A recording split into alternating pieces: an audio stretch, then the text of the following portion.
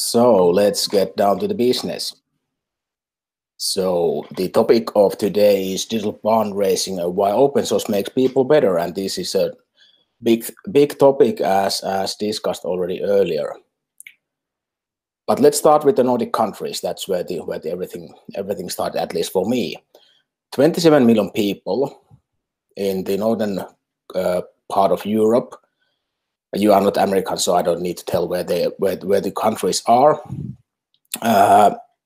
We are found at the top of very numerous metrics: education, economic competitiveness, civil liberties, quality of life, human development, happiness. We have the Nordic model of economy and social structure, universal healthcare and welfare, and heavy taxes. That means high income redistribution and little social unrest. So the Nordic countries happen to be also a hotbed of open source tools. Very successful open source projects that have originated from the Nordic countries, and probably the highest density of big open source projects per capita.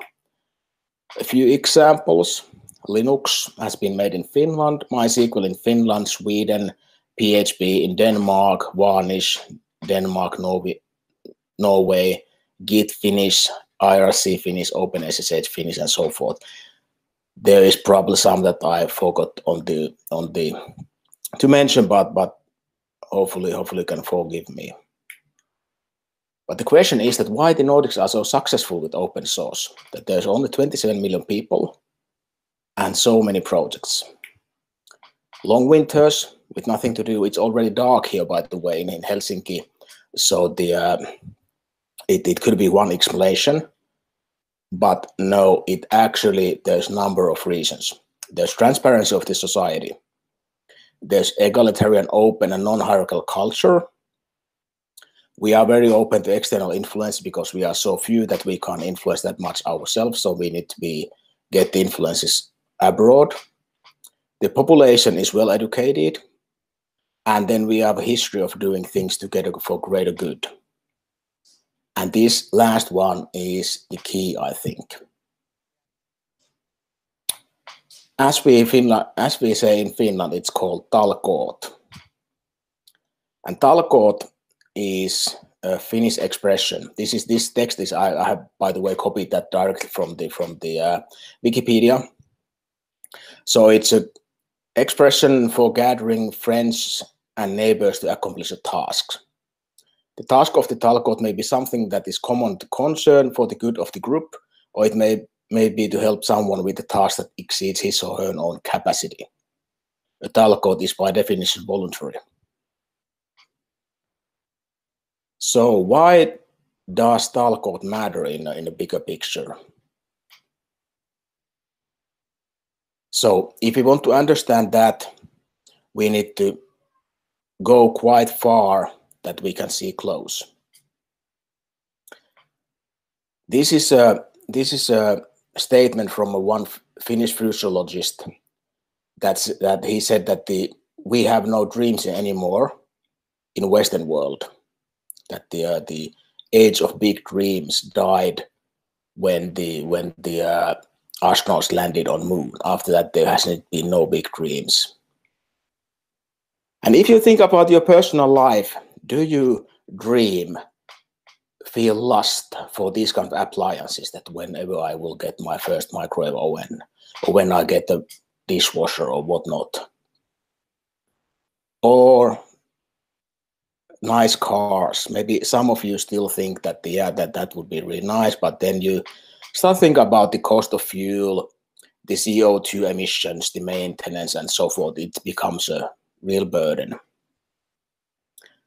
So in the Western Europe, Western world, we don't need anything as we already have it.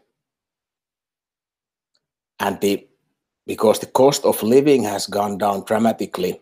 I just been reading Thomas Piketty's Capital in 21st Century that says that most of the goods, the prices have reduced a lot, like it's 40 times cheaper, 20 times cheaper compared to 100 years ago, except for services, that taking a haircut still costs around the same amount of money compared to the average wage.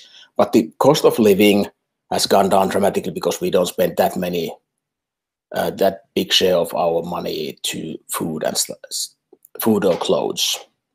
So no more half of your monthly salary goes to food or clothes that it used to be the situation back in the days. And most of the other items, they do not cost that much compared to a few decades ago, and you can accomplish with them a lot more. And most of them are made in China anyhow, so there's not that big differences between the stuff either. So in the Western world, there are no materialist rewards for striving harder. The big dream of our past generations, probably our grandparents, to improve your standards of living is gone, because the standard of living is already really, really good. And that's why we don't feel purpose in life, because there's no dream that we are going somewhere. We are dreaming of becoming something, but instead we just sort of work and play constantly with the same churn, instead of that we actually achieve something very, very desirable, because there's no desires, as we don't have the dream anymore. That sounds pretty darn negative. So what then? What is the what to do?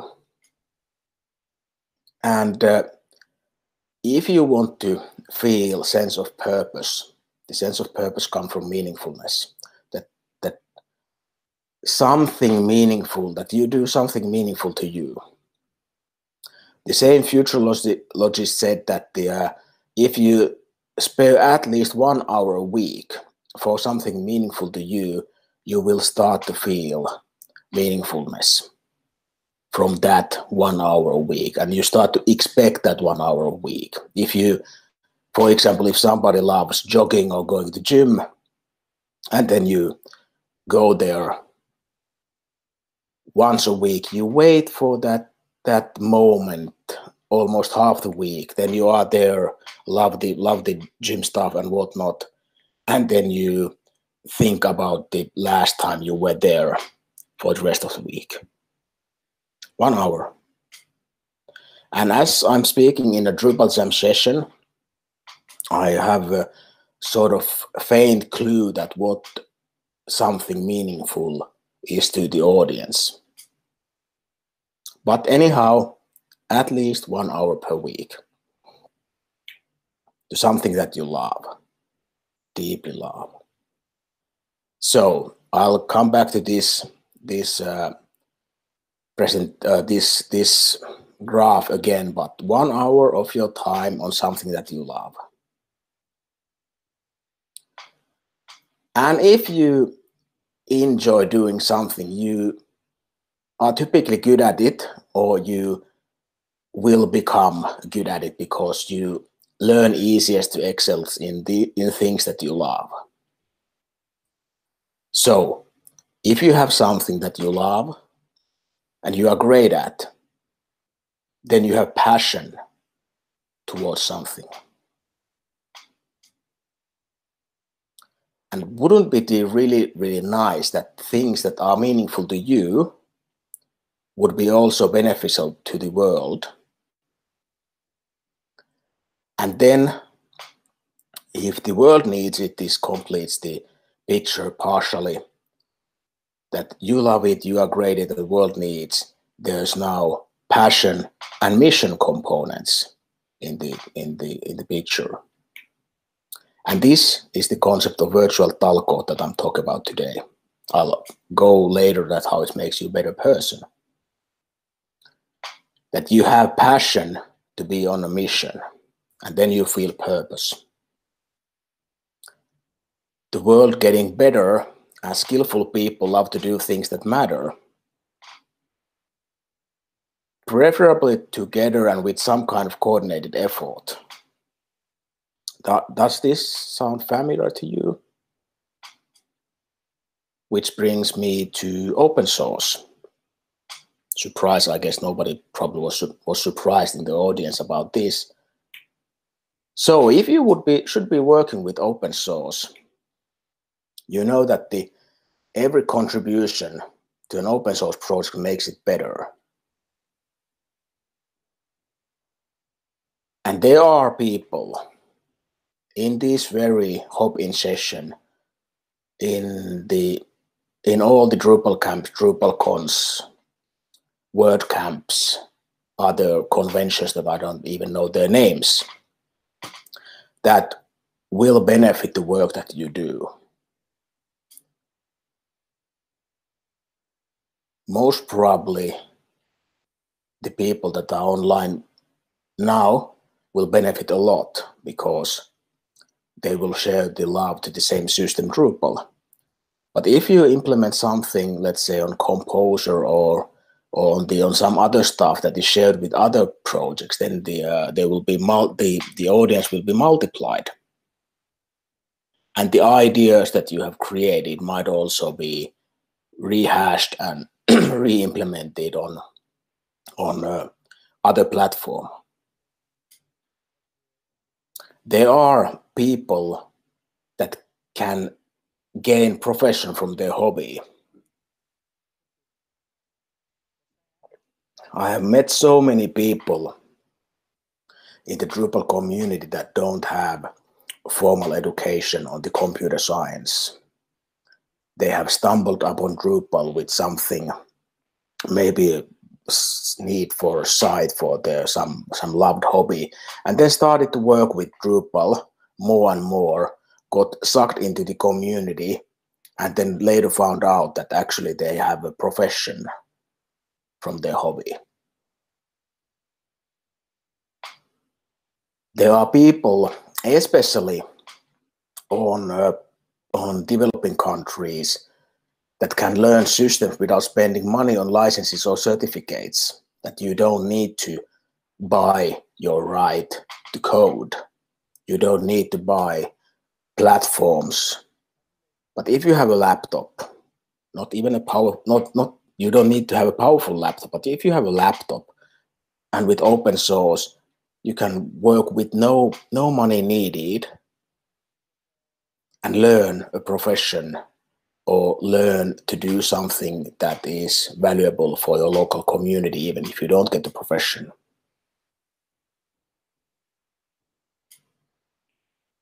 And in a developing country, those countries that still have the dreams, that actually might be a ticket out of poverty, that you learn to use the open source so that it will give you a profession and it will raise your social status and your income drastically.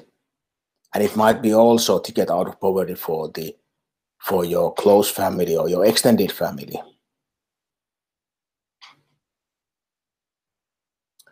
And if we think about the developing countries,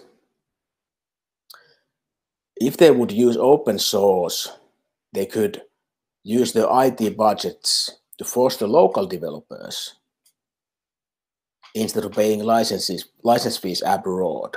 So using the same amount of money, but locally.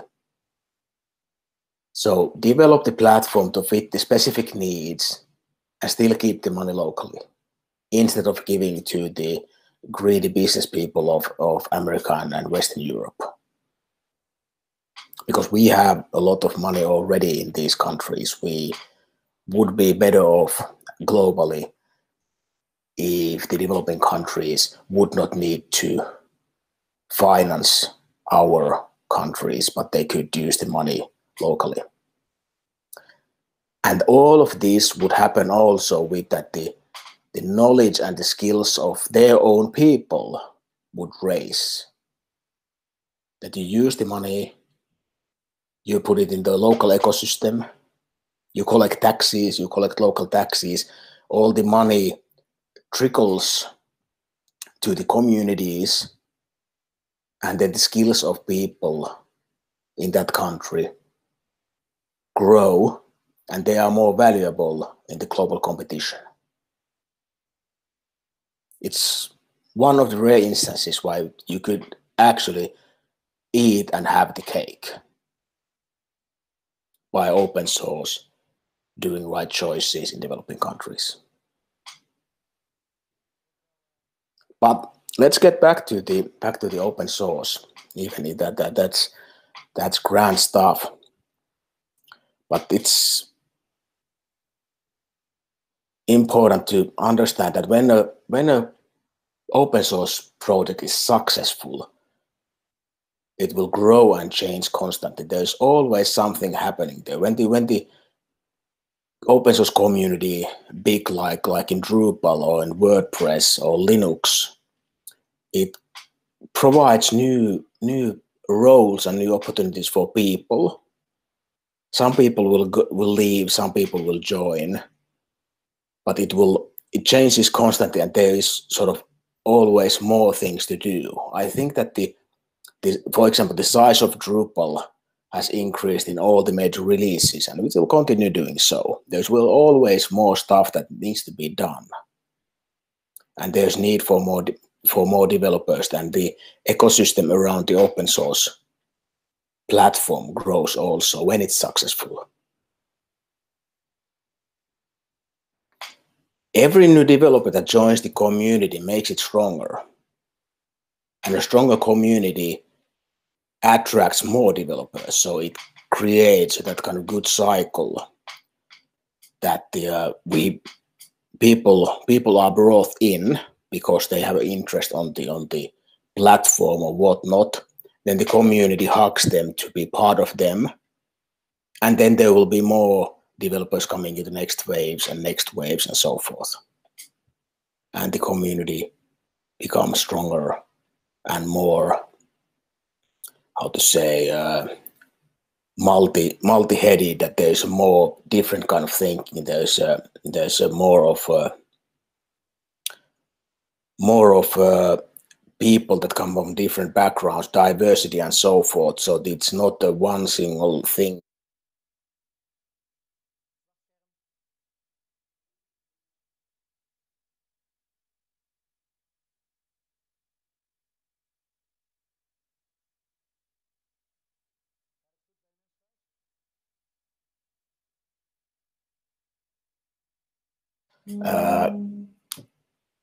There will be commercial opportunities. For example, today in this DrupalJam, there are a number of companies that are sponsoring the event, which is great that you don't need to pay to have a ticket here because of the sponsors, I guess. So the sponsors, they don't just donate the money, but they think that there's some outcome of the sponsoring. So they see some commercial opportunities on sponsoring the DrupalJam. And when it's successful enough, there will be dozens of companies that would like to hire you there on the other side of the screen, to work with open source, to work with the open source platform itself, to work with the client project that is implemented with the platform, or implementing a fork of the platform or whatnot. There are multiple different ways. In Drupal, it's mostly implementing something on top of Drupal. In some other communities, it might be that the companies like IBM and the Red Hat and others are investing in Linux development, that they don't build stuff on top of Linux itself that much, but they focus to keep Linux afloat. But anyhow, there will be a lot of companies like mine, Exove, that is also currently looking for people. So we are hiring. We would hire you.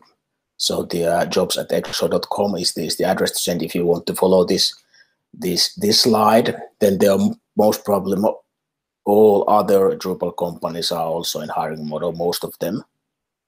So if you go that path, that you have the open source capabilities and you work with the right communities, there will be a lot of job offers for you. And this completes the picture that there's the fourth circle, that you are paid for it. And now there's passion, mission, profession, and vocation, all in same graph. And then purpose emerges from all of those: passion, mission, profession, and vocation. That you do something that you love, something you are great at, something the world needs it, and you are paid for it. There comes purpose in everyday churn with open source. Thank you. Hello, Janne. Can you hear me again? Yes, yes, I do. Hey, well, thank you very much. That's really awesome. Janne, I have a question from my experience being around open source community for quite a while as well now. I also saw it happening in the past that open source community sometimes gets too big. Do you have experience with that, and do you have a recommendation how to deal with that? I think that there's like two examples, and the one is something that might get people mad here. So let's see. But first one was back in the days before Joomla was Joomla. It was called with some other name that I don't recall now, and it was split together, and they had some argument there. So if the community splits into factions, then it is sort of very, or it's weakened, and then it might end up in situation that it actually splits apart, like happened with Joomla. And the other one, what is happening with Drupal, I think, is that there's so much talk especially in the issue queue, and quite a little of coding. And then it goes that you need to, before you can code, you need to convince a lot of people, and then lot of the time is spent with communication. It might be a good way. I don't know. I'm maybe a bit too straightforward for that one. So because I just would, okay, let's cut the crap and then get it done. So it can become bureaucratic, and then it's about the rules and regulations and so forth. And then you need to have a lot of people to manage the community, and the people that join the community, most of them are not community managers. They don't really love the work of sort of being kindergarten cops, but they would like to focus on writing good code. That also opens the possibility to get different kind of people in the community, that there are a lot of people that are really good at managing communities, and they could contribute a lot to the open source community, keeping it the cohesion and the others in order or in shape. But I don't know how the community is currently sort of lure them in, because they are not sort of requested by anybody, but we should have those, and we have a lot of those people. For example, Rachel from the DA is an excellent person in that sense, and a lot of others. I could spend like the rest of my night telling the names. You know who you are. But most of them have emerged from a coder. And if we would have both those that are not coders doing the managing, and then the coders could do coding, we could be way faster as a community, also somewhat bigger. And another challenge that I've seen happening in open source communities, I wonder what your view is on that, is that if you have a mixture of paid people and volunteers, in a association or in a foundation around open source software solutions, that also can give friction. Do you have an idea or a solution for that challenge as well? There was a study made by a Norwegian university. I think that it was Bergen, but I'm not sure. But there was a study that said that the people, typically volunteer people, spend around 7 hours a week for open source community. That was the average. So it means that I have used that as calculation, that it means that 5 volunteers mean 1 full-time person. And for the full-time person that get paid should give the sort of appreciation to the volunteer work, that it's like every volunteer is like 1/5 of a full-time person. And that's quite a lot actually, because it's also typically most of it is sort of straight coding or straight development, and not that there's coffee breaks and so forth. Yeah. So that's one thing.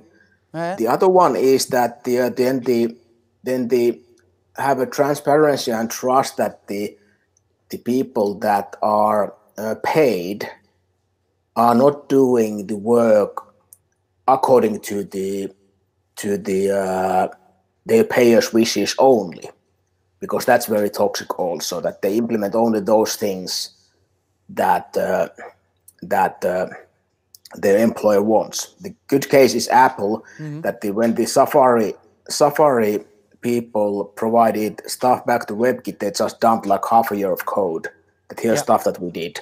And then I'm not sure whether that's really usable or not, but it's not fair that if you would do that every week or every day, that here's some changes we did, then you would actually interact with the community. So it depends a lot how you interact and how you build trust inside the community. And that requires the community manager leadership and the discussion. Discussion is something that we have in Drupal community. And we have now a good vision also where we are going. So I think that we are in good hands in that sense, that I haven't seen that many or heard that many discussions that the things are not properly organized in Drupal. So I'm happy about that. Yeah. Well, thank you very much, Janne. It's really interesting to hear your view on it, and I learned a lot from it. So I'm 100% sure that people at home learned from it as well. So I'd like to end here with a big applause to you. Thank you very much.